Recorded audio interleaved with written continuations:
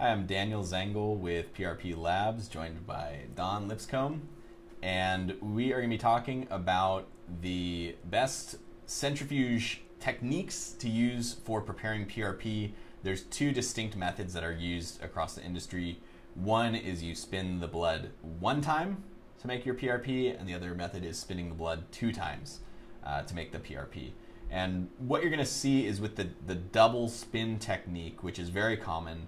Basically, they'll take the patient's blood, put it into a tube with some anticoagulant, spin it, and then that will stratify the different layers of the blood. And what you're going to get is platelet-poor plasma at the top, platelet-rich plasma right below that. Then you have your buffy coat layer, which is all the leukocytes, and then you have the red blood cell layer. So during the first spin, they'll get that sort of stratification. They'll take off everything except the red blood cells and then spin that again to get their final PRP product. So Dawn, can you explain how this might affect the PRPs, doing 1 versus 2 spins? Absolutely. So if you just do 1 spin, then normally they'll consider that first initial supernatant and the buffy coat. That's kind of what they'll normally use for their PRP. However, with 2 spins, what you're doing is you're doing a finer separation of the different components of blood.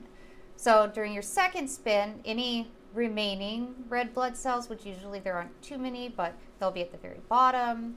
You will also get a pellet of leukocytes that you can choose to do with what you want. But this second spin really allows you to isolate the platelets and just the platelet-poor plasma, which during the second spin too, also more platelets come out of suspension from the plasma. Right. And so you end up with overall a higher concentration of platelets at the end.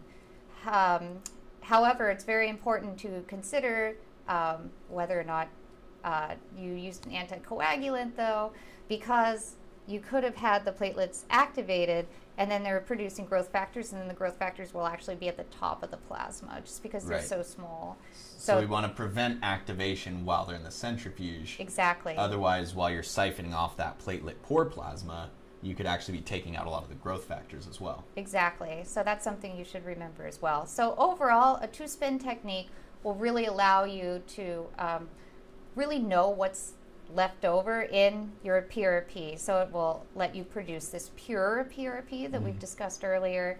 And it will also overall produce just a more highly concentrated set of platelets. Right. And that's the name of the game. I mean, platelet-rich plasma, by definition, is a suspension that has a higher level of platelet concentration than you'd find in normal blood. And normally we're trying to get anywhere from 4 to 8 times. A lot of times it's somewhere between 6 to 8 times the platelet concentration you'll find in normal blood. So doing the second spin, what you're saying is essentially you're getting more of those platelets down into the platelet-rich plasma. They're coming out of solution. Right. Yeah. And that's what we want. So yeah, and you'll see the best kits on the market all use a double spin.